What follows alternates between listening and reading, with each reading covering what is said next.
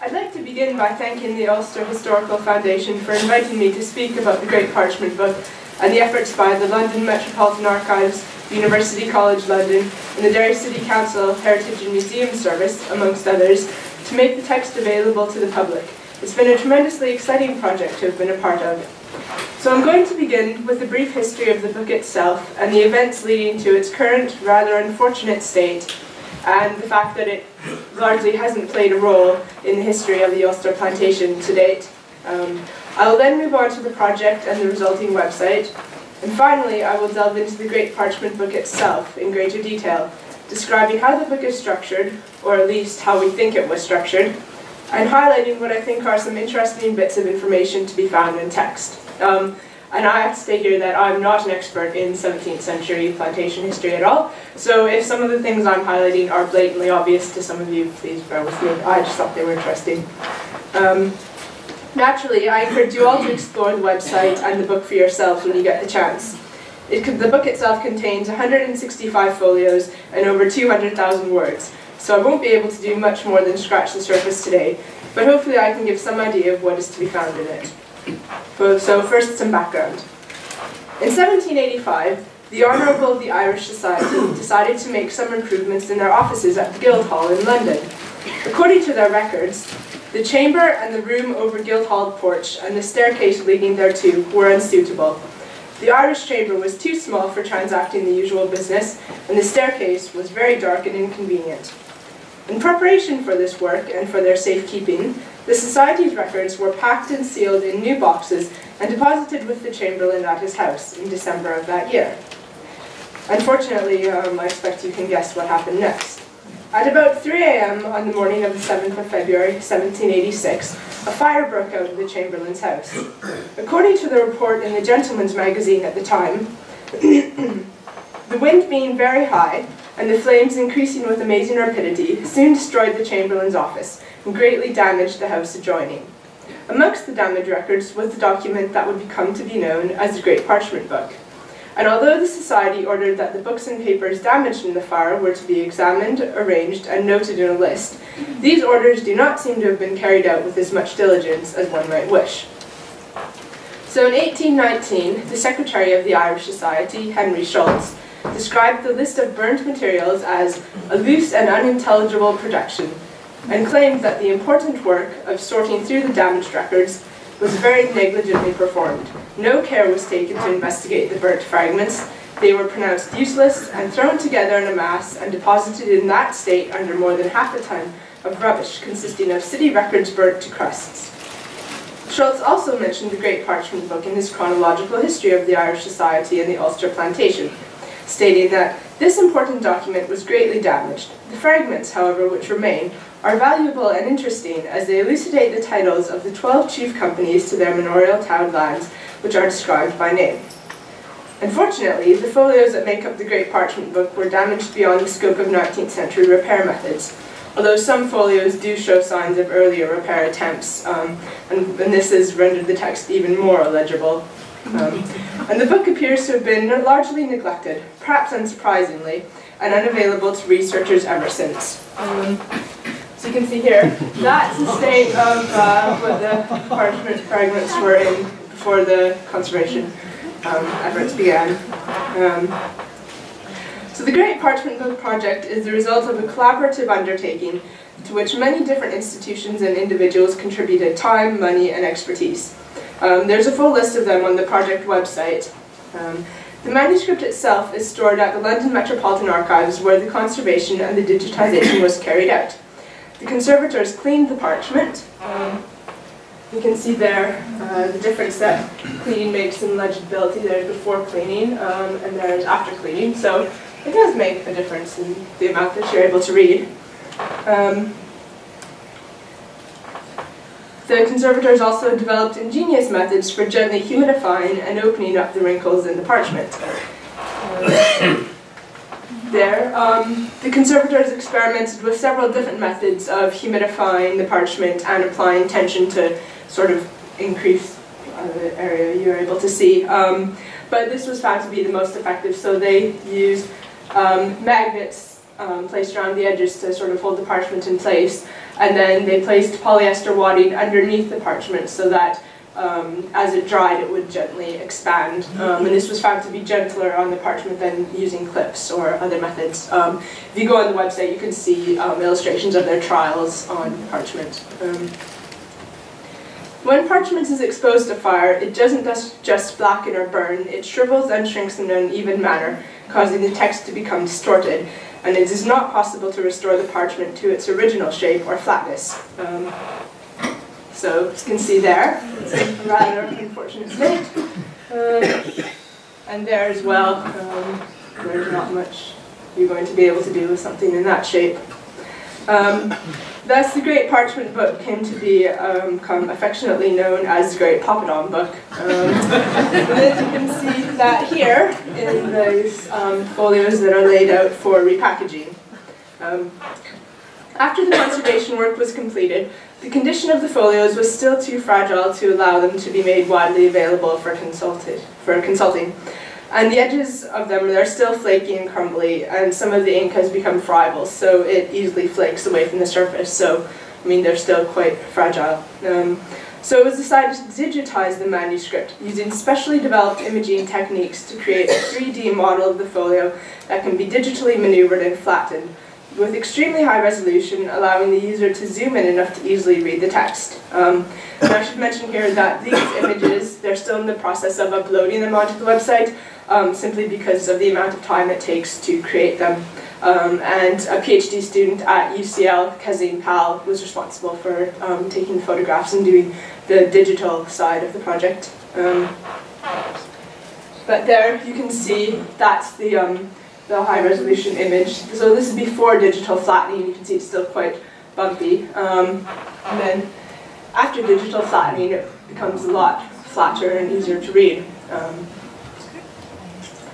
The second phase of the project was the transcription of the manuscript, and this is what I was responsible for, leading to the creation of a searchable original transcript and a modernized transcript with a glossary of terms which may be unfamiliar to users, and with regularized spelling and punctuation as far as was possible. So this is a screenshot of the website. The website is, I don't know if you can read it, but it's greatparchmentbook.org, so that's pretty simple to remember. So this here is the original transcript. You've got square brackets which indicate where text has been expanded from abbreviations, and you've got bits in italics. There doesn't seem to be any here, where I've supplied text which is illegible or missing. And then if you click on this bit here, then it brings you to the modern transcript, where you have certain words underlined, and if you hover over them, then it will bring up the definition of that word. And down here at the bottom, you have people, places, and companies. So if you click on that, it will bring you to an alphabetized list of people mentioned, place names for the different companies. And over at the side here, you have the original photograph of the folio, so that's not been tampered with in any way at all. And then you have the enhanced folio, which you can click on to get the digital flattening that I showed you before. So the website is designed to provide academics with a searchable transcription of the text, as well as high-resolution photographs of the folios, but it was also designed to be accessible to the general public, those people who are interested in genealogical research, that sort of thing. So I will now move on to a more detailed description of what the Great Parchment Book actually is, and the sort of information contained within it. The book, dating from 1639, contains a record of those lands held by the Irish Society and the London Livery Companies in the newly created county of Londonderry. The Irish Society's lands included the liberties of Londonderry and Coleraine, while each of the 12 great livery companies was allocated a proportion drawn by lot. The proportions vary in size due to the quality and type of the land. Some of the proportions contained a high proportion of good, arable farmland, whilst others were largely composed of barren, rocky, boggy, or heavily wooded land. The woods, particularly at Glynn, were an important source of timber, but also served as protection for the Irish woodkern, who were known to attack and rob the settlers.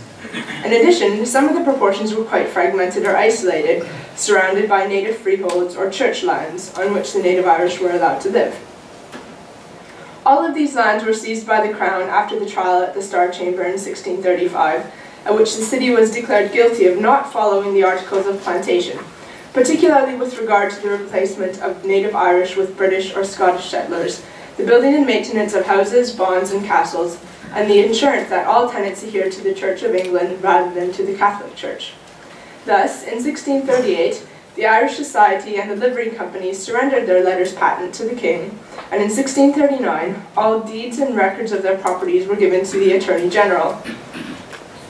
Charles I appointed a commission to survey all the seized castles, manors, tenements, and lands held by the companies and the Irish Society, and to negotiate new terms for leases. These leases were recorded and bound as a great parchment book. The original structure of the book is unknown to us, but we do have some idea of how it was put together and arranged. The leases were grouped according to which livery company they belonged, with separate sections for the lands in and around the city of Londonderry, the town of Coleraine, and lands held in fee simple by either British or Irish tenants. And these last two sections, the lands held in fee simple, contain leases for lands held in all of the proportions. So this is a list of the different sections of the book remaining. All of the leases are written in English. There are two main scribes, the two hands that we can distinguish, and there's also a royal commission in Latin. We do not know in which order these sections were originally, but at some point, probably in the recent past, each section was assigned a letter of the alphabet and numbered consecutively in pencil in the right-hand recto margin. As you can see here, each section has a letter A, B, C, all the way down to R, which is the commission down here. So the sections, say, of the lands held in the city of Londonderry are designated A, so each folio will have A1 on the side, A2, A3, etc. You'll notice that there are no folios left for the merchant tailor section. We don't know why. We don't know whether that's because those ones were destroyed. It's hard to tell. But there are sections in the freehold lands relating to land held in the merchant tailor's proportion. There's just no section for that alone. Some of the other sections are also missing folios. So for example, N, the cloth workers one, they only have 4 folios, the end of it is missing. Some of the other ones, particularly A and B, Londonderry and Coleraine, and the freehold lands and the native lands are also, they have gaps in the middle of them, and those folios are simply missing. As well, some of the folios needed to be rearranged because they had been numbered wrong. So the folios in section P and Q, most of them were just labeled Q, so you wouldn't know if they were in P or Q unless you had read through them all and gone through them and noticed differences that made you able to tell which section they were in. Let's see. In addition, the folios in P and Q are in particularly bad shape. Some of them show traces of these earlier conservation efforts. You can see here that some of them have been flattened to such a degree that they look like they've been ironed. I mean, obviously they haven't, but they are that flat. Unfortunately, this makes it even harder to read because the parchment in these folios is so thin and so transparent, and the ink is very, very faint. And in addition, you've got the case where there's been a smaller folio or a smaller fragment that actually is part of the same one, but it's been labeled as a separate one. So there's some sort of fitting together of bits of parchment, like a puzzle. Very, very annoying and time-consuming puzzle. So in the end, we decided that it would be easiest to load the folios onto the website in their designated alphabetical order, which may or may not be the original order of the book. It's hard to tell.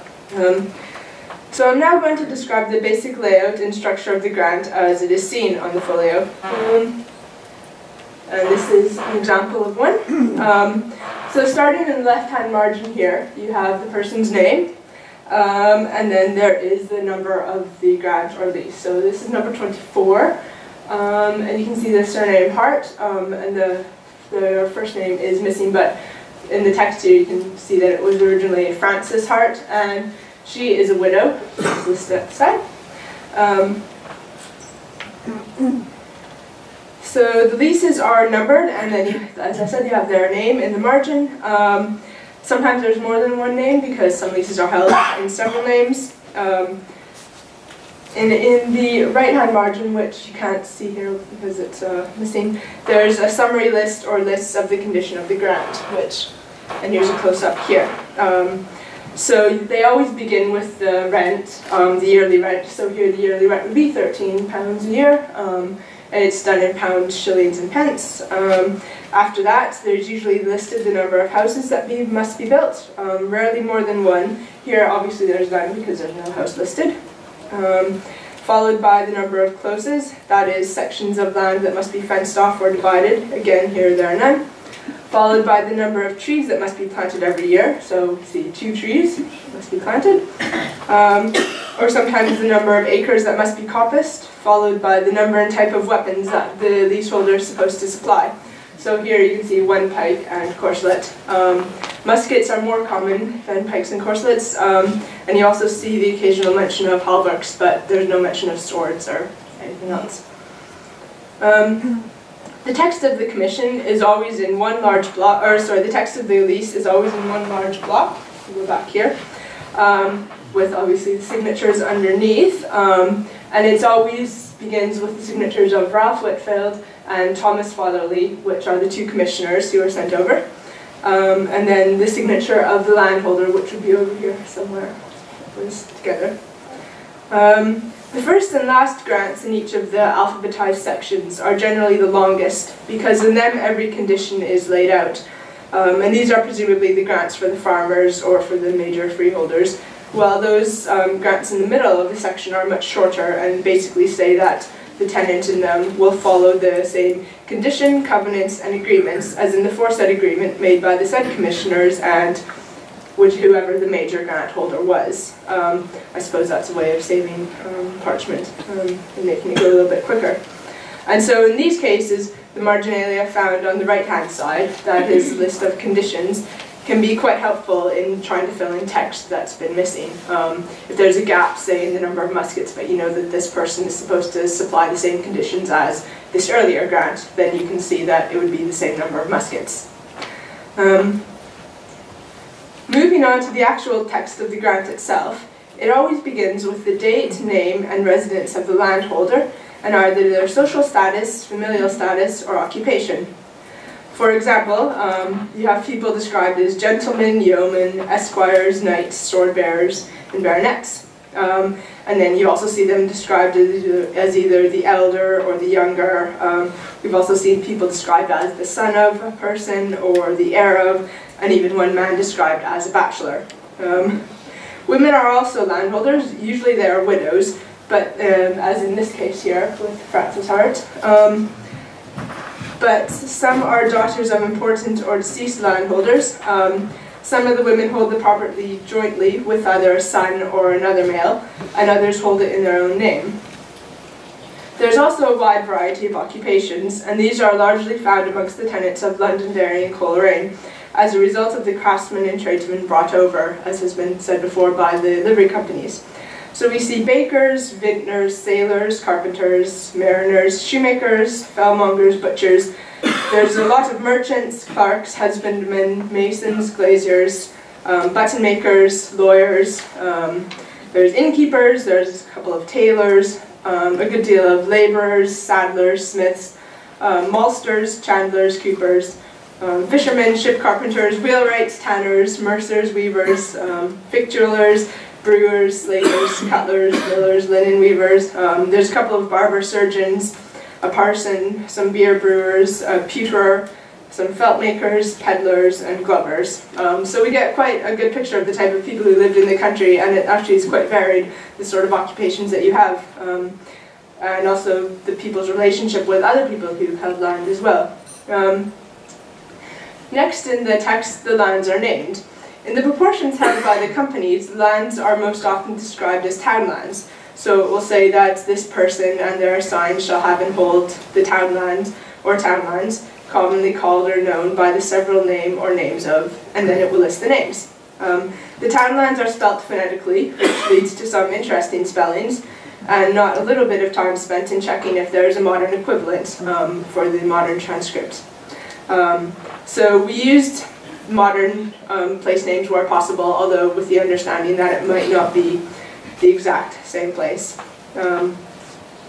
Holdings in Londonderry and Coleraine refer to tenements, cottages and messuages, in addition to buildings such as tan houses and kilns. It is also evident that Londonderry and Coleraine were not very densely populated, as each tenement includes a garden and a backside and sometimes an orchard. You can see this in early maps of Londonderry where the individual plots are quite large. Coleraine at the time was pretty small, and so the individual location of properties is not often specified, but within the city of Londonderry it's different, and there we can see the use of street names, some of which still survive. So they'll say property on Gracious Street or Pump Street, Silver Street, or Butcher Street, which was also known as Shamble Street, and Queen Street, which is also known as Bishopsgate Street.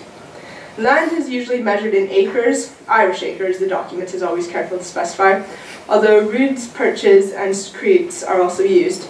Ballabos are only mentioned a few times, and it is always as a named area of land, not as a unit of measurement. So it will say, so-and-so is supposed to hold the ballabo called, and then it will give a name of the ballabo, rather than saying they hold this many, ballabos. The properties are generally held for terms of 21 years, and rents are to be paid in equal portions at specified feast days. Properties in Londonderry were paid for on the feast of St. Michael the Archangel, that is Michaelmas, or the 29th of September, and the Annunciation of the Virgin Mary, or Lady Day, on the 25th of March, or just on the Feast of the Annunciation if only one payment per year was required. While the rest of the properties in the other sections were paid for on the Feast of All Saints, or the 1st of November, and the Feast of Philip and Jacob, which is 1st of May, or just on the Feast of Philip and Jacob, and that was the most common, was 1st of May. Usually there is just a single rent to be paid each year, but some cases stipulate that the rent changes after a certain number of years. After the land, its size, location, and perhaps some identifying features such as the presence of bog or mountainous ground have been described, the longer versions of the leases spell out some of the specific rights and responsibilities of the tenants that reflect concerns of the Crown regarding the process of plantation. So first of all, there are rules regarding the use and management of natural resources, reserving unto His Majesty, his heirs and successors, the most lucrative, beginning with the Crown's right to salmon, eels, and other fish drawn from any waters on the land. The fisheries of the foil and the bann were famous and provided a major source of income, so His Majesty's tenants, farmers, and fishers also had free liberty to make houses, sheds, and other convenient places along the river, to stand and draw their nets and carry their fish on land and dry and amend their nets, and to do any other thing else whatsoever upon the premises concerning the said fisheries. And this was to be allowed without let or interruption. Also reserved for the king are all timber and timber trees, storiers, saplings and great trees, mines and quarries. So by this time, as has been alluded to in some of the earlier papers, the great forests of Ulster had been largely destroyed due to the use of timber as a building material and the sale of timber, as well as to reduce the threat from the woodkern, who used the woods for cover. However, the tenants were allowed to take wood for building and firewood from the trunks, stumps, and bodies of dead trees fallen or lying upon the ground and not fit for building, and from the thorn bushes, shreddings, and lops of trees and underwood growing upon the premises. And it seems to be the case that efforts were made to reverse the deforestation, as the majority of the leases required the yearly planting of a certain number of oak, ash, or elm trees that were fit and likely to grow to be timber trees. Sometimes only 1 or 2 trees, as we've seen before, but rising to as many as 20-30 trees every year for the larger areas. And any of these trees that die are to be replaced. Some areas were also to be encompassed, and after each felling, the same amount must be encompassed again, so as to provide a steady supply of wood. So apart from these, there's also mention of the right to collect fuel from bogs, to collect lime to make limestone for building, and the rights of the freeholders to hawk, hunt, fish, and fowl upon the land at reasonable and convenient times. Following this is the need to build upon and properly manage the land. Properties were to be maintained and inhabited, fences were to be of quickset or double quickset with dikes and kept in good condition. Where houses of sufficient standard existed on the properties, this was acknowledged, but this was not always the case, particularly outside of Londonderry and Coleraine. When houses were to be built, this was at the tenant's own costs and charges, to be done within a certain number of years, and the house had to be erected and built and fully finished, so you weren't allowed to leave the job half done. The sufficient and substantial house, built of timber, stone, or brick, after the manner of an English house, was usually to be 2 stories high, with either 4 or 6 rooms at least. In addition, the tenant and his family was expected to be resident and inhabitant in and upon the premises from time to time during the course of the 21 years of the lease. Naturally, all of the buildings on the property are to be kept in good and sufficient reparations. Other developments, apart from houses, were also necessary, so we find the building and maintenance of wharfs and quays, and the provision of ferry services across the Bann and the Foyle to transport all men, horses, cows, chattel goods, and all other things whatsoever portable. Third, there is the issue of defence, which we've also heard quite a lot about today. Many of the tenants were required to provide weapons on the proportion. As mentioned, most commonly muskets or pikes and corselets. And these weapons are to be kept in readiness for the service of His Majesty, his heirs and successors. And the grants also referred to the muster master. People are supposed to hold weapons as is allowed by the muster master of that county. So again, this indicates that there's an effort to provide some degree of organisation in the provision of weapons and the mustering of people for defence. Finally, there's the question of the tenants themselves. One of the most serious accusations laid against the companies was that they were allowing the native Irish to remain on the land and were turning a blind eye to the practice of Catholicism, which needed to be addressed. So evidence of this is found in a number of grants. For example, those that include the stipulation that the landholder shall, within a certain number of years, remove from the premises all such Irish people as shall not within that time conform themselves to the order and discipline of the Church of England and plant the premises with British people. Or there are the instructions that the tenant occupying the company's manor house or castle must reside there with a specified number of able and sufficient British, Scots, or Irish conformable to the orders and discipline of the Church of England with their families. The grants of those who held land by fee simple, for example, that is either the freehold lands or the native lands, included an extra stipulation that they shall not nor will not demise or let the premises or any part thereof, nor voluntarily nor willingly suffer the same or any part thereof, to come to the hands or possession of any person or persons whatsoever that shall not then before have taken the oaths of allegiance and supremacy. A significant number of the grants, largely those to native Irish, judging from the surnames, include the further agreement and condition that if the said holder does not conform himself to the orders and discipline of the Church of England, that the Attorney General in England may put in writing that it is the King's will that the said landholder or their assigns shall no longer hold or enjoy the premises. Thus, although the grants do not order the complete removal of the native Irish from the land, there does seem to be a concern that the tenants are seen to be following the Church of England rather than the Catholic Church. There's a lot more detail I could go into about, the provision of courts, jails, the use of mills, that sort of thing, but I'll stop there. So I realise that this has been a bit of a whirlwind tour through the Great Parchment Book, but I hope I've given you some idea of the project, the book, and its contents. The Great Parchment Book is a hugely important document in our understanding of landholding in the Ulster Plantation in the period between the trial at the Star Chamber and the Rebellion of 1641. And I mean, it ties in nicely with the sorts of information that we've heard about today from the Muster Rolls and from the port documents as well.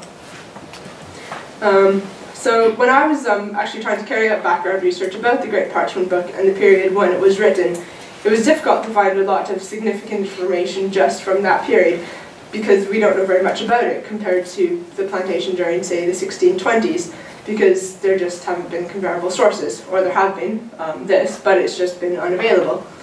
But now that the Great Parchment Book has become publicly accessible for perhaps the first time since its creation, historians and scholars should now be able to fill in some of these gaps in the story of the Ulster Plantation.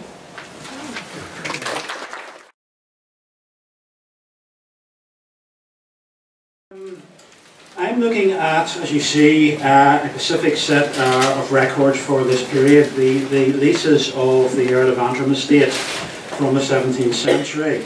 We've already heard a bit about the Earls of Antrim, the McDonald's. They do keep turning up all over the place. Much to the annoyance of various people in the 17th century, so we say. And we've heard some interesting stuff about Lisa, so I'm going to go into more detail in that. By way of background, in this building, PRONI, we have a large collection of landed estate records of the big landed estates which dominate Irish society from the 17th through the 19th century. We've a very good collection of these, most of which are catalogued, in some cases catalogued in excessive detail, particularly the leases of the Earls of Antrim for some reason. The reason why we have them to a certain extent is because of that. The Public Record Office in Northern Ireland is opened in 1924. The old Public Record Office of Ireland burns down in 1922. One of the lessons that Irish record keepers never learn is keeping ammunition and documents in the same building never works. But this problems in the 18th century as well, where everything was tarred with the same issue. So storing the ready-use ammunition and parchments in the same building, definitely not a good idea. So 4 courts burned down in 22 makes a huge hole in the Irish historical record. Basically the records of central government from the medieval period onwards are destroyed. The role of the Irish Archives since, to a certain extent, has been to look for replacements for those records. One of the places they looked for replacements, the first deputy keeper of Northern Ireland Public Record Office, David Sharp, was very keen on this, somebody who worked in the old PROI, was to look for where there are copies of these documents and where there are other material which will throw light on what's happening. And he focused on the landed estates. Big landed estates all have big archives. They all have big houses, and if you have a big house, you have room to keep a lot of paper. So they even decided the ones that got burnt down in 1921, of course. Most of these have survived in the big houses, and he then targets the big house archives in the sense that he goes out to the landed aristocracy and asks them to consider transferring the papers. Starting with the Duke of Abercorn, who was then governor of Northern Ireland. He's the first major landowner to transfer stuff, but one of the early ones to do it, to transfer stuff, was the Earl of Antrim, and that's the collection I'm going to focus on. The other place where we got this, by the way, I should mention, is solicitors' collections. In the old days, solicitors have, charming old buildings. You know now they have these rather squish modern buildings, offices with no storage space, in prestigious locations which you're paying for through solicitors' fees. I'm selling my house at the minute, by the way, if I sound bitter on the subject. But in the old days, they tended to have rather old charming offices with lots of rooms, and then they tended to accumulate documents, because the documents just lay there. They took documents, they held documents for clients, part of the service they did. They copied documents for a fee, of course. If you wanted a copy in those days, somebody had to sit there and write it out. And there were search fees, when they looked through all these boxes to see if they could find your documents. So they were very keen on these. This is changing during the 20th century, and a lot of them were prepared to deposit material with us. So we got these very big solicitors' collections as well, which go along with those landed estates. So huge collections like the Strange and Brett solicitors in Belfast. So those are the two sources where you get this sort of detailed record of landed estates. And the landed estate records, they are a very important source for anybody doing sort of any family or local history. They are not necessarily about the family, they are to a certain extent, but they also have a lot of other material on the actual running of these big estates and the people in them. And a big landed estate is really like a large business. And you get the same sort of papers you get a business, but you get also get a lot of papers about the actual people on the estate. So I divide these landed estate archives very roughly into two sorts of documents. You have documents relating to the ownership of the estate, the title deeds. So for instance, most of these landed estates date from the plantation period, and they usually start with a patent from the Crown to the Earl of Antrim, wherever, granting him this property. In the case of the Antrim estate, there's 4 patents in a case of about 10 years, because somebody raised the question either of how the Crown was making money out of the plantation and handing them down. One of the ways they were making money was granting patents, and granting the same patent 4 times is a very good way of making money. So you get the title deeds, you get the legal papers, because they're very litigious. There's always disputes about the ownership of property. When the Irish aristocracy stopped duelling with each other in the 18th century, they then started suing each other. So you'd have all these legal papers building up. You have wills and testamentary papers, always a good source, when the land's been transferred. And in the 19th century, you get the encumbered and landed estates courts when you're trying to sort out the mess the landed estates are in. Encumbered estates is letting the landlord sell off some of the land. The landed estate is finally transferring the land to the tenants.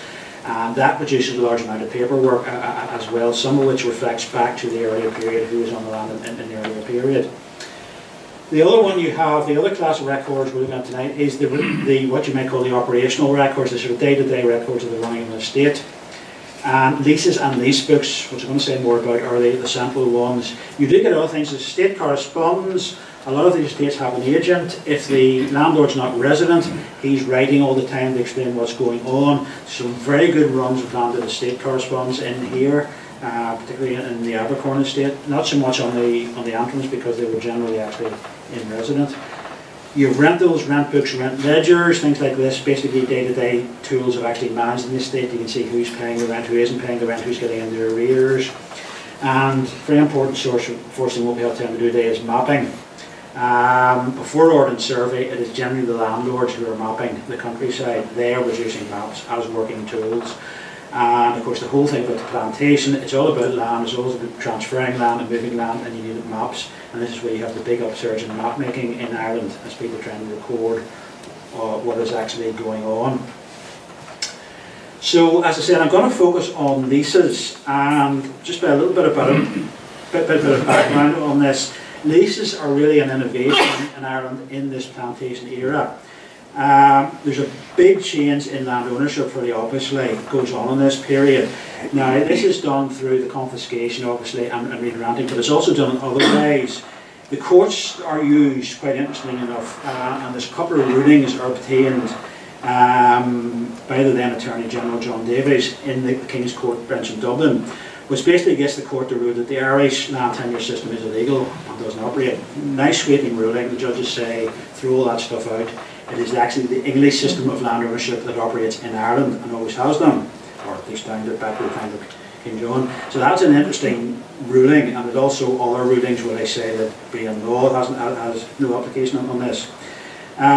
So this changes the whole basis of land ownership in Ireland, and it basically says the English system. Now the English system is feudal, or the term is usually used as bastard feudalism, which is not a comment on how it operates, but it basically means it's not real feudalism. It's not the feudal system of the Middle Ages. It is developed in England to a system which is sort of looks a bit like the old feudal system. But it basically means all the land in Ireland belongs to the king, the crown. He grants it out to people. They then sublet it out to other people. So you have this chain established. Under the old Gaelic system, the land theoretically belonged to the tuath, to the tribe or to the people, but in fact generally belonged to whoever the local lord was, and he distributed among his followers. Often he distributed in return for service, not actually for cash rents, but often for service because they were working for him as soldiers or whatever. And he has a system which is called clientship, builds up where actually people are dependent on the lord. They're moving with this new system from the 17th century, the bastard feudalism. You're moving over to a cash-based system. You know, the cash nexus, as Marx called it. It's money rents. People are leasing out, getting money back. Now there is a certain element of people still getting services in exchange for the land, not getting money, but doing service, doing work for the landowner, giving him animals or whatever. But generally, it's moving over to this cash-based system, where the landlord gets the land and then rents it out for cash to people. This reduces quite a lot of paper. It is a system based to benefit solicitors again, so I must get off the subject. But you know, a lot of paperwork is generated for this, and the paperwork is what we have here to a certain extent. And I mean, this is something that comes out by the way in the 1641 rising or rebellion, whatever you look at it. One of the themes, one of the motifs that will run through it is rebels ransacking houses and destroying all the paper they can find. Now this may be a religious thing, and it may be because they're looking for Protestant Bibles, Protestant tracts they want to destroy, but it's probably also because they're tied up with this web of paper. They've all got into these legal agreements, and they recognise paper as being something which is being used to oppress them. They've got agreements, they've got leases, and 1641, the first instinct is just destroy all the paper you can find. whatever else happens. Now, quite a lot of it doesn't, is destroyed and does survive, by the way, but it's interesting that the people are now seeing paper as this tool. And so paper, by paper I mean paper and parchment, by the way. Quite a lot of this stuff is on parchment.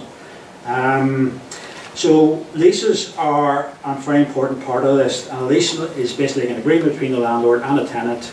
You take this piece of land, in return you pay me this money. And as we see, it can be a wee bit more complicated than that. But this basic arrangement of leases coming in now, and you have these written leases. And what I want to look at is the Antrim written lease to see what we can tell from them. We've barely been mentioned is made of the MacDonalds. A very interesting family who are sort of going against the tide at this period. Clan Donald traces their lineage back to Summerland, or Summerland, which is probably a Viking who lands in the Western Islands at some stage in the 12th century. They become a major player in the Scottish Highlands. At one stage they were one of the major players in North and West Scotland. They acquire what becomes the Lordship of the Isles, a very important political entity. Play a major part in Scottish, and of course they have this great struggle with the Campbells, who are the other major player in that area. In the 14th century they move into Ireland, which they probably just see, you can see from that map there, they were themselves just an extension of the Highlands and Islands. They move into Roulston, which was really considered to be a Scottish island in this period, and then they move onto the Antrim coast, just a logical extension of the way they're moving. They move into the Glynns area, they marry into the Anglo-Norman family, who theoretically controlled the Bissets, and they become the lords of the Glynns, and during the 16th century they push the McQuillans out of the route, which is the area around Corey into the Lowland area in the north. So they become the lords of the Glynns and of the route.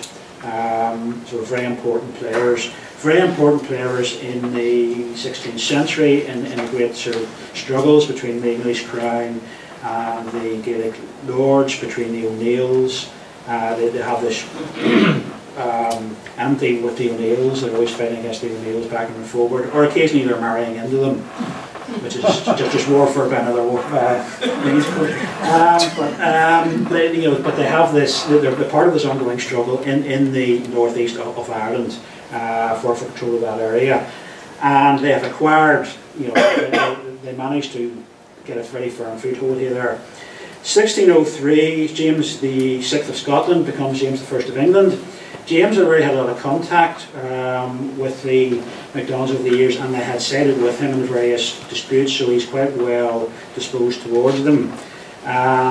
Sorty Boy's son, Randall Arnack, is the major player, is the head of the family at this stage, and he obtains a grant by patent of an area of 4 baronies. I think it's 520 square miles of the north end of Antrim. It's that area in the red line there. So it's a huge area. Now, James, wasn't doing it as good as his heart, absolutely, because he was granting it to MacDonald, who already had it. It was probably, the game wasn't worth the candle trying to throw the MacDonalds out of it, basically. So there's a certain extent of just acknowledging the reality that he was there and was the dominant force, who might as well give him the title. But it allows MacDonald to transfer himself from being a Gaelic tribal leader, Gaelic chief, Gaelic lord, into a modern 17th century landlord, and he gets the title of Earl of Antrim from the crown. So they are sort of transferring, they're moving away from the old system to the new system. And as part of the deal, it's not sure a written deal, but there's an unwritten deal, MacDonald agrees that he is going to go along with the plantation scheme, which is going on. He is going to bring in Protestants and Lowland Scots and English Protestant tenants into his estate. He's going to settle them there. He's going to support the church settlement. He's going to support the Church of Ireland, the established church, build churches for them, and he is generally going to play the game, which he does, and he does it quite cleverly. And it's worth pointing out, I always point out, I mean, we know we have the plantation in the west, facing the flight of the Earls, the two major Earls, the O'Neill, Earl of Tyrone and Donald. They eventually are being harassed so much by the government in 1607 they actually flee and actually leave the area. MacDonald, Earl of Antrim, he gets a similar amount of harassment. As I say, he's friendly with James I in London. The local administration do not like him, and Sir Arthur Chichester, who becomes Lord Deputy, the Governor of Ireland, doesn't like him. Apart from anything else, he killed Chichester's brother, which wasn't, one of these things that he wasn't pretty overlooked. And he would have certainly liked to have got rid of MacDonald as well, and he does try, but MacDonald is smarter and doesn't make a run for it. He just sits him out. And so he establishes themselves there. They remain, they remain partly, the Gaelic heritage is still there, but they are transferring themselves, reinventing themselves as Irish ascendancy landlords. And I should say the Irish MacDonalds have now more or less separated from the Scottish ones. The Irish estate is separate to a large extent. They do make some attempts to, they make an attempt during the 17th century to take over Kintyre again, but that's fought off by the Scottish government. So, but they're basically now very much based in Ireland. And that's just a summary of it. The first Earl, we don't even know when he's born actually, died 1636. So he receives this grant, 520 square miles, 333,000 acres. 17th century doesn't go well. Second Earl runs up large debts in the service of the Crown. Third Earl supports James II against William II. Two very bad moves there. Running up debts in the service of the Stuart was never a good idea because he never got paid back by the Crown. And he picked the loser in that particular fight, the third Earl.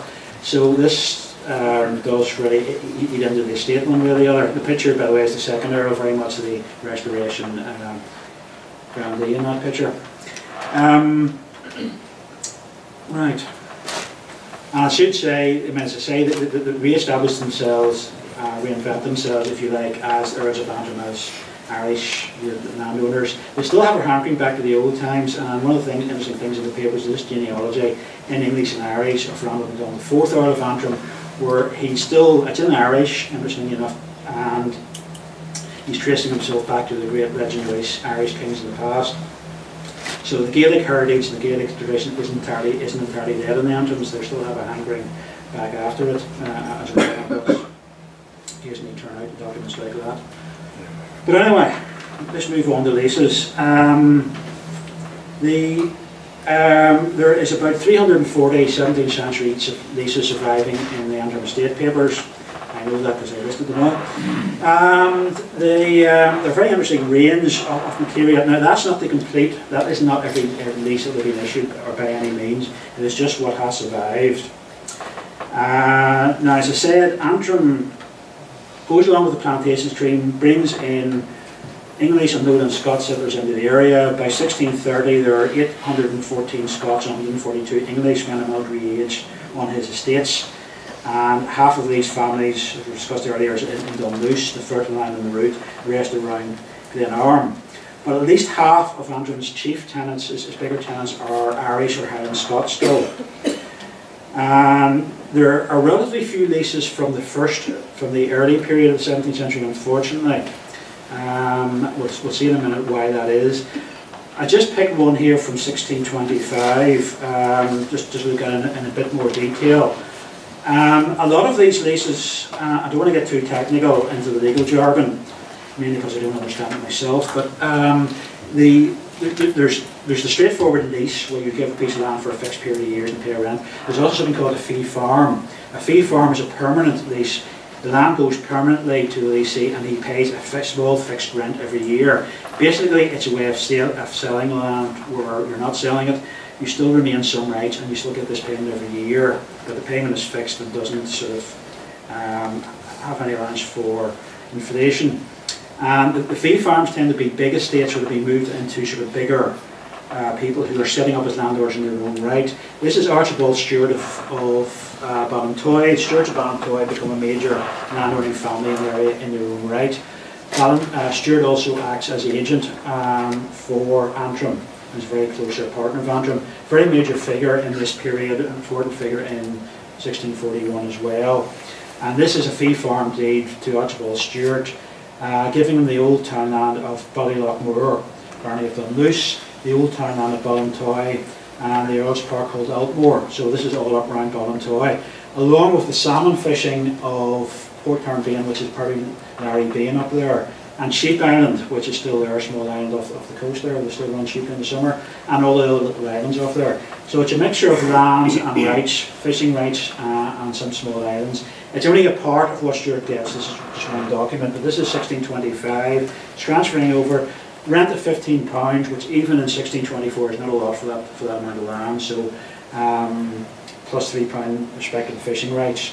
There's also, as I said, the tradition of actually paying in kind rather than cash is still there. It talks about a barrel of wheat per year as well. And 50 cents King's Rent. King's Rent is tax which the landlords are paying to the Crown, which the landlords, of course, are then passing on to the tenants as they do. But you see, there's a mixture of, it's mainly cash rent, but there is this thing in kind as well. You still have to provide a barrel of wheat every year. A couple of interesting provisions in it. He's not to alien, bargain, or sell the premises to any person or persons other than those of the Scottish nation without anyone's consent. So it's interesting he says Scottish, not British, is there as well. But so Antrim's got his own ideas of who he wants there. He wants Scots there, and Stuart's to make sure that he gets Scots in the area, not Irish, not English, but Scots. Stuart also to contribute to the general hostings as other Scottish tenants in about 40 days. This is interesting because the wording of that does take you back to before the sort of militia that John was talking about, to the old system of Highland hostings where the chief calls out all the locals to fight for him. And I rather suspect it's that he's thinking of rather than actually joining the militia. So he's saying, if there's trouble, I expect you all to turn up and fight for me. And notice he says the Scottish tenants. So he suspects, if there's trouble, you gather all the Scottish guys and come and help me.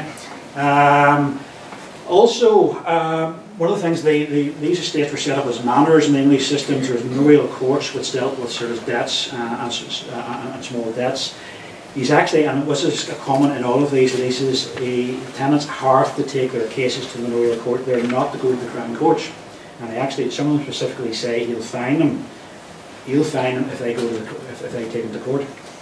And this is quite interesting because Antrim is still very powerful in this area. He is going along with plantation, he is being nice with the government, but it's more from other sources. The Crown Courts couldn't operate in Antrim's estate. The High Sheriff of Antrim admitted at one stage he couldn't serve writs on Antrim's property. Antrim's, if you wanted justice in Antrim, you want the justice, you want the Antrim's courts if you're one of his tenants. And that's written into the lease. You do not go to the Crown Court, you've got a problem, you go to the High Courts. And there's some other stuff about building there. There's another one I'll look at later. Stuart and his other tenant can take timber for building purposes, for ploughs, carts and manuring.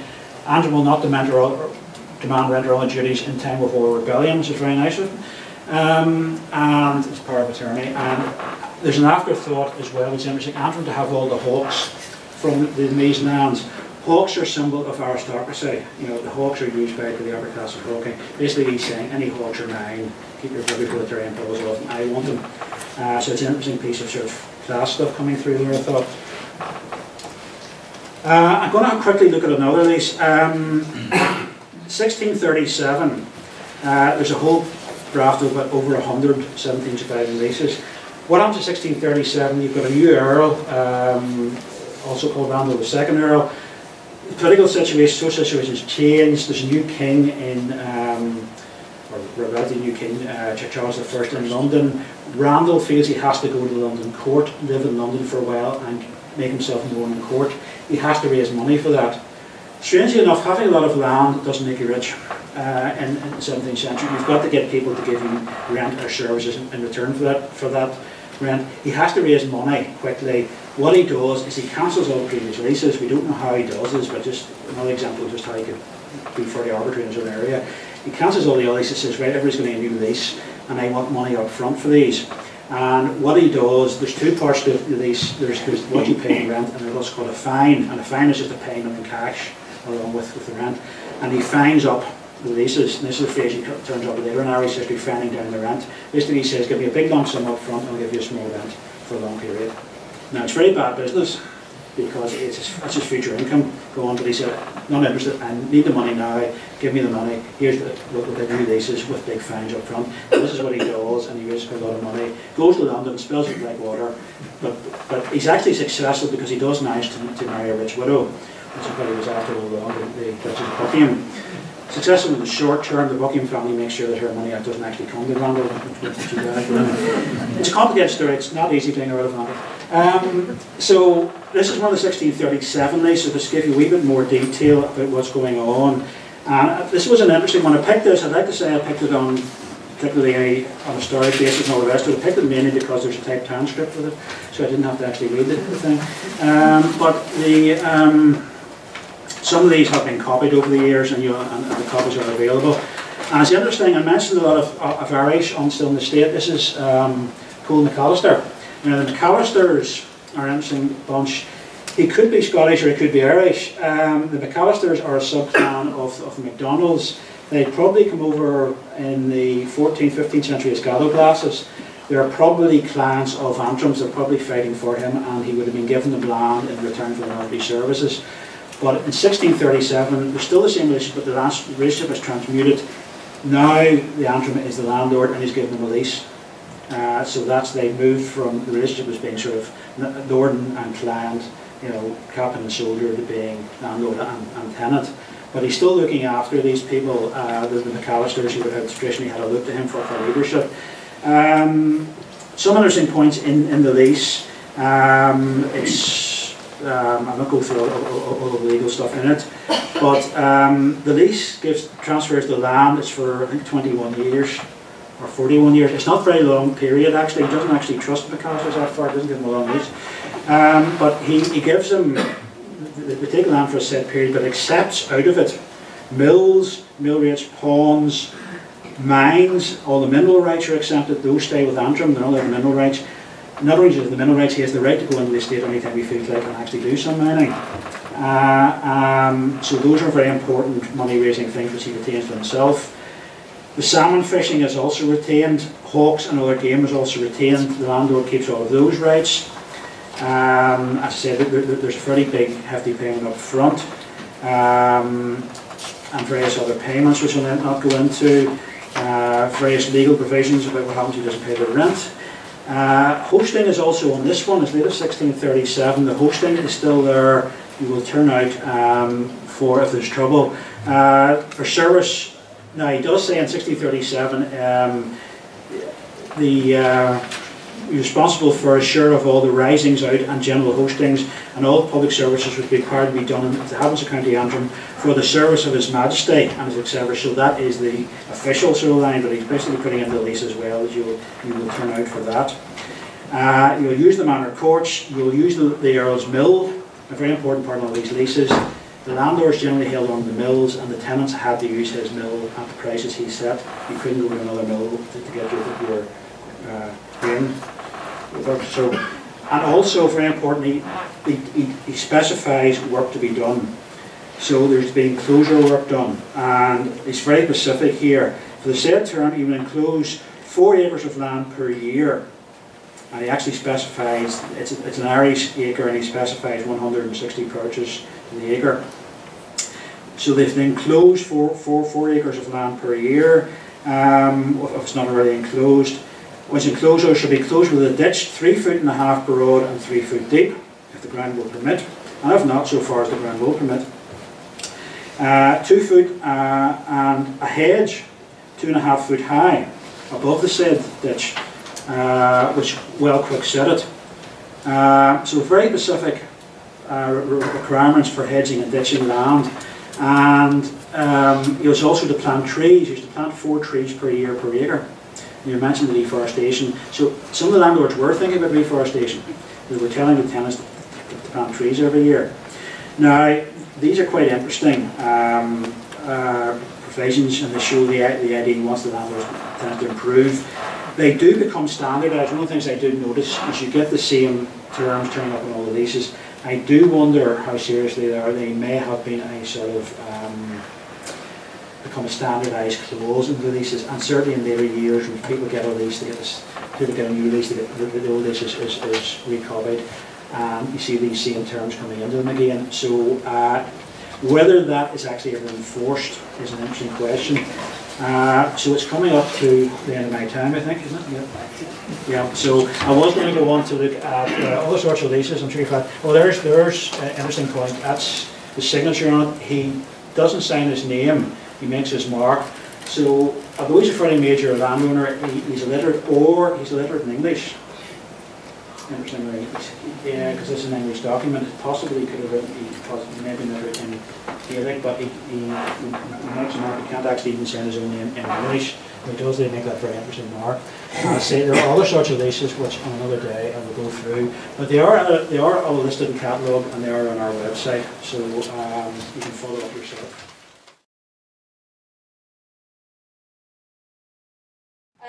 This paper today is really briefly to introduce you to the planter, Sir Toby Caulfield, and then I intend to wind the clock back and really trace the family's roots in medieval England.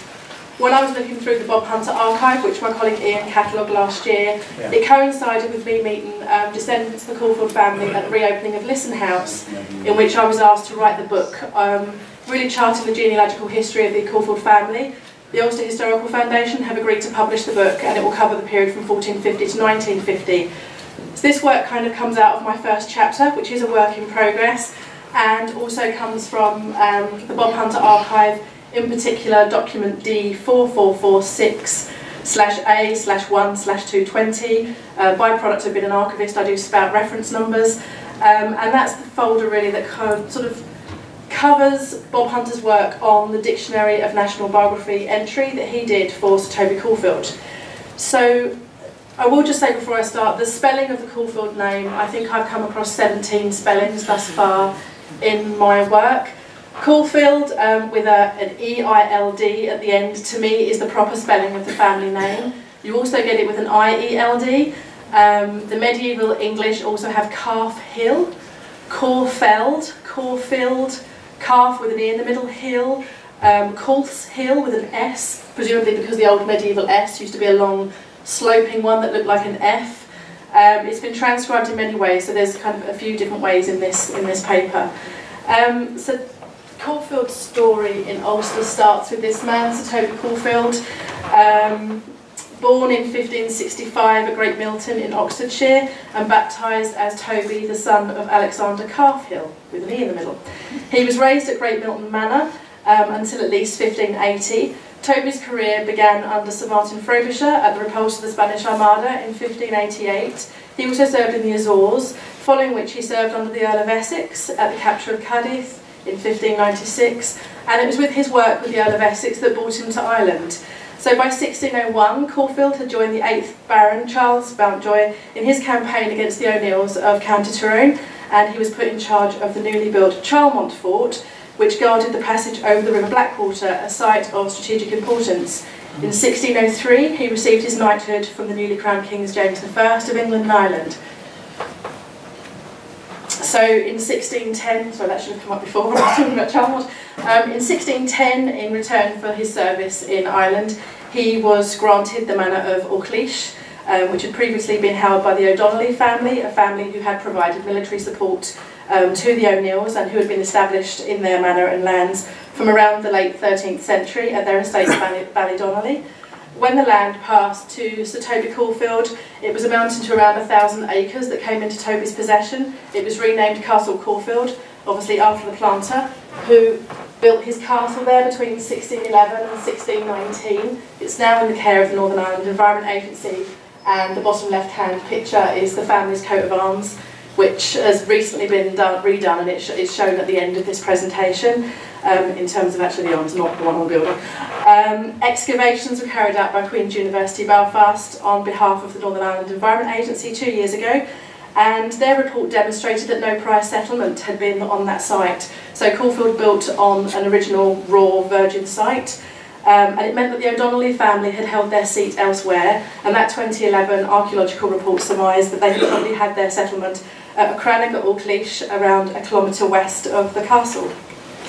I love this map. I can't understand it, but I love it, so I wanted to put it in the slide. I think it forms the cover of Jonathan Barden's book on the plantation. It's totally mental, and that's probably why I do like it. So the family were planted in Ulster. They rose to barons, and then later Viscount Charlemont, and certainly PRONI holds around, I did a search yesterday, around 600 documents relating to the Caulfield family from kind of the late 17th century and a push right the way up to probably the late 19th, early 20th century. And there's other records as well that relate to the estate management of the Charlemont estate, including correspondence with land agents, rent rolls, ledgers, leases granted. The Caulfield family don't have an extant archive. It's not like the Earl of Antrim archive or the Duke of Abercorn archive, or I can't quote a D number in PRONI's collections that is for the Caulfield archive. That's partly why I'm writing the history, because no one has really attempted to piece the whole family together. They also held quite a lot of land with their fellow neighbours, the Staple family at Lisson House, and certainly in the Staples family archive at D1567 there are lots of leases. I catalogued another batch last year that came in from the trustees, and together these two families dominated large parts of County Tyrone. Obviously the Caulfield family had an interest and had a history that preceded the Ulster Plantation, and the bulk of this paper will focus on Toby's father Alexander and his grandfather Humphrey. And if we look at the birth records for Sir Toby, as I said before, he was baptised at Great Milton in Oxfordshire in 1565. He was one of 12 children. George, the oldest, was born in 1545, and the youngest, Hester, was born in 1568. Their father, Alexander Caulfield, died in 1581, and a copy of his will is preserved in the National Archives at Kew and downloadable for a few pounds. It's very short. I was a bit disappointed, I must admit, when I got the will. I've been used to medieval wills that sort of name lots of different people. This will basically reads, "In the name of God, the 29th of March 1581, and in the year of the reign of our Sovereign Lady Elizabeth, by the grace of God, England, France and Ireland, Queen Defender of the Faith, the 23rd, I, Alexander Caulfield of Coedigo, in the counties of Salop, Gent, sick in mind, yet sick in body, but of yet good and perfect memory, do maketh my last will and testament in the manner and form following. First, I bequeath my soul to Almighty God, my Maker and Saviour," the usual kind of thing. Then it just says, "Item, I do give and bequeath all my goods, chattels, as well as real, personable, movable and immovable, unto Anne Caulfield, my wife." That's it. I was like, oh, that's really frustrating, because it doesn't actually say, "I leave this to so-and-so and leave that to so-and-so," anything like that. There are a number of witnesses. Richard Lloyd of Clanmadder, Rondell ap Thomas, Richard Parslow and Richard ap Rondell. Very Welsh names. We find out that his wife's name was Anne. He considers himself of Coedigo, and thirdly that many of the witnesses have Welsh names. So on further investigation, Coedigo is a small hamlet very close to the Anglo-Welsh border and right in the middle of the Anglo-Welsh marches. And in one of the papers this morning, and I forget which one because it's been quite a long day, there was a map showing the origins of the planter families, and one of them was the Midlands and the Welsh marches. The Caulfields were definitely a marcher family. Oswestry, right up in the northwest, Coedigo literally sits right on the Shropshire-Welsh border. It's a very tiny hamlet. That's kind of indicative of the terrain around the area. It's mountainous, very pretty, very in the middle of nowhere, and I'm sure it was even worse in medieval times. It was in the middle of nowhere. So Alexander, writing his will in 1581, had lived his life obviously in a period of great religious change, of social change, political upheaval. The beginnings of what is now called the Tudor period had coincided with the new dynasty in England, the reign of Henry VII, and obviously Henry VIII and all the changes that he instigated, the breaking away from papal supremacy, the dissolution of the monasteries. Large tracts of the countryside were secularised following the dissolution of the monasteries. And obviously it wasn't just in England, it was a wider European Reformation, but it would have affected people like Alexander and his father Humphrey living in medieval England. And certainly in terms of Alexander's own business, he disappeared to London. I'm going to return to him in a minute, but I want to stay in Shropshire for a second and talk about his father Humphrey, who was in Ludlow, right down the bottom of the county, so they didn't really go very far, but anyway. Alexander Caulfield was born in 1520 to parents Humphrey Caulfield and his wife Mary. Humphrey Caulfield of Ludlow was a groom of the chamber of King Henry VIII, and there are within the Oakley Park collection in the Shropshire Archives a number of items regarding to conveyance of property, basically indicating that Humphrey was a fairly substantial landowner. By the early 16th century, Ludlow was an established market town. It was an important strategic centre in the Anglo-Welsh marches. It had been founded by the de Lacy family, the Anglo-Norman overlords, and certainly the Ludlow of Humphrey Carfield's day was prosperous, particularly in cloth, wool, livestock. And one of the town churches, St Lawrence, which was built in the 15th century, has huge, massive stained glass windows. I couldn't really find a decent image that really portrayed them, documenting the affluent nature of the town. So Ludlow's success had also been confirmed sort of during Humphrey's very early years, when Edward IV decided to make the town the headquarter for the Council of the Marches, a body responsible for the administration of that whole area. The Welsh Marches, if you don't know, why is that a beard? Go The extent of the Welsh marches imposed onto the model county map, it was a huge, huge area. It was only really the far west of Wales that escaped, and then all of the 5 English bordering counties were called Marcherlands. Somebody mentioned the Anglo-Scottish border earlier. The Anglo-Welsh border was as antagonistic, if you like, and had similar kind of problems, except for Niagara the First, obviously in this time. In terms of the Welsh marches, it does cover over 60% of modern Wales. Ludlow was prosperous, and it was home to many merchants and administrators and town clerks. It was very administrative. The early modern bureaucratic structures that penetrated early modern England were felt in this region as well. And certainly within this landscape, that's where Humphrey went about his business.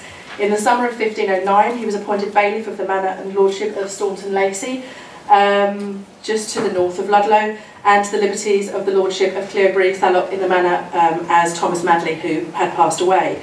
This is recorded in the letters and papers of King Henry VIII.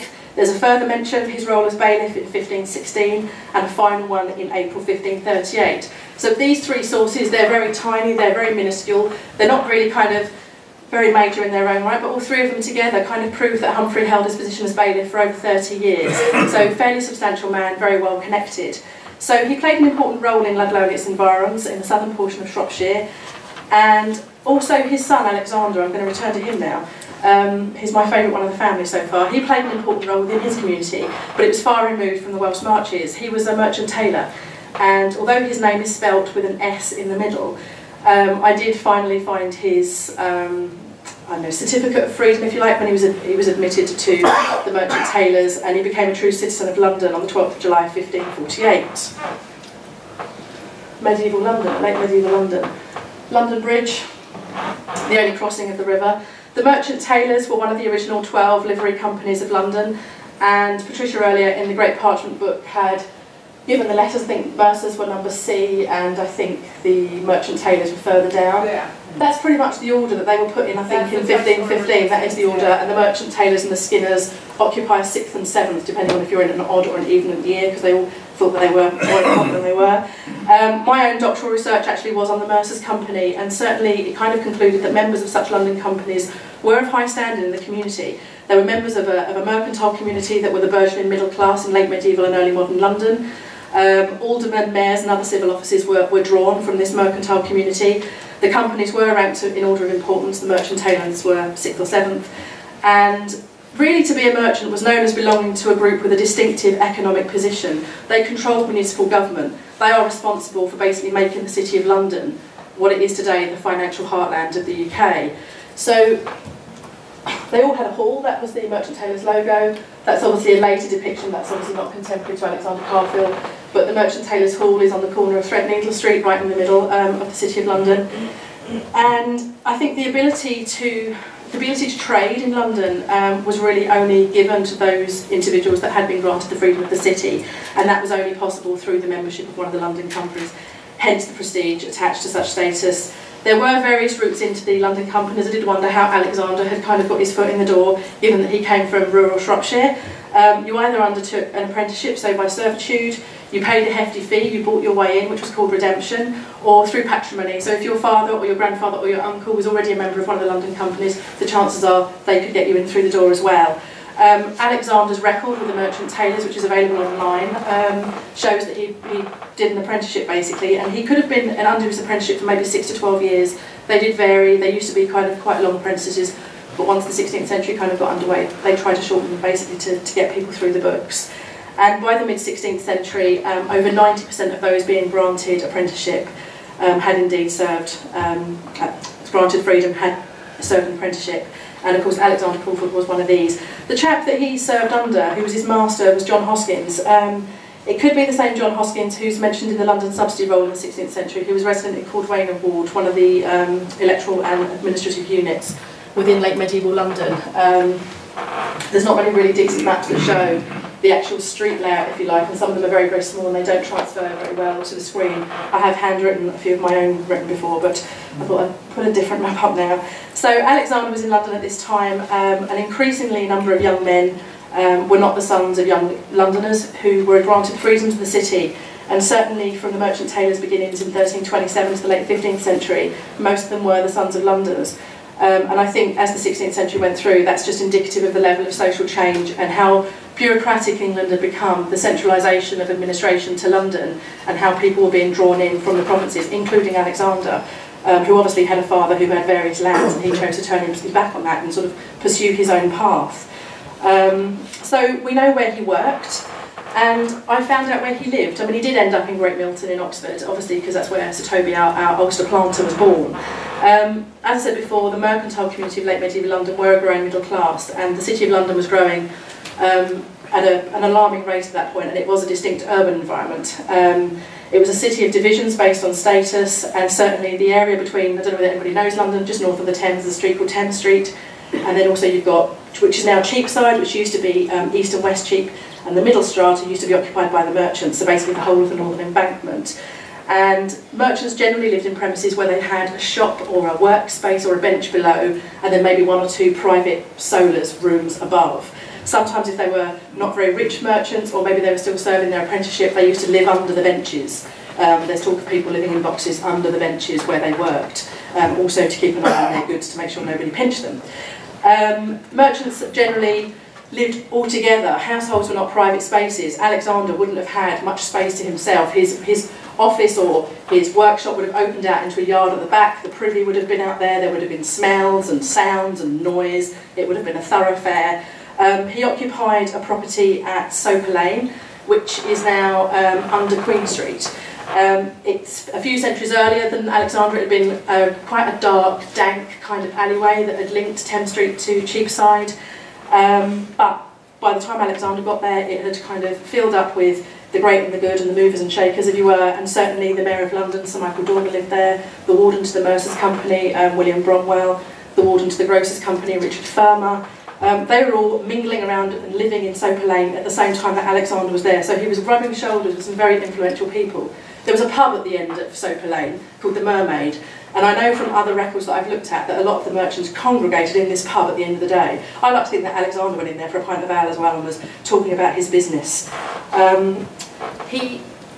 That's the type of house, this is from York, obviously medieval London's land. That's the type of house that you would have lived in. There would have been a shop on the ground floor and then solars above, and the upstairs would have looked straight into your neighbour's property. That's Soper Lane today, that's Well Court, just off of Queen Street. I've been down in the cellar, you can see the medieval street grids from some of the cellars of the buildings. That's quite amazing, but obviously it's a far cry from its medieval roots. The first property that he lived, number 1A, was very small. He would have just had a bench and a room and that was it. But then he crops up again later on in the 1550s where he signed a 20-year lease for a larger property. It was actually 33 to 35 Soper Lane. It was huge, it was really big. It would have been two houses gone into one, a double fronted to the street, possibly its own private yard opening out onto kind of the public yard at the back with the privies and everything, and 2 to 3 stories of private rooms, a very substantial property. He took a lease on that 6 years after he had been admitted the freedom of the company, so I'm assuming that his business was going well, he had spare cash, he could kind of rise his living standards, so to speak. It was confusing because at that time he was also renting the property at Great Milton, where Toby was born, so after a bit more investigation, that's the Great Milton Manor House. It's actually now Raymond Blanc's La Cave Saison restaurant. It's all very nice, isn't it? So he took out this 21-year lease in 1566, including the manor house, which is the restaurant. He appears to have moved his family to Great Milton, perhaps to be closer to his eldest son, who had started a studentship at Christ Church in Oxford. His brother James was also a canon at Oxford. Now James also, around that time, moved back to London to work in St Pancras, and so now I'm over coffee this morning. I was kind of having a chat with people, and we was maybe thinking that maybe the Soper Lane property went into the kind of the rentship of his, or the stewardship of his brother, and he managed to maintain both properties.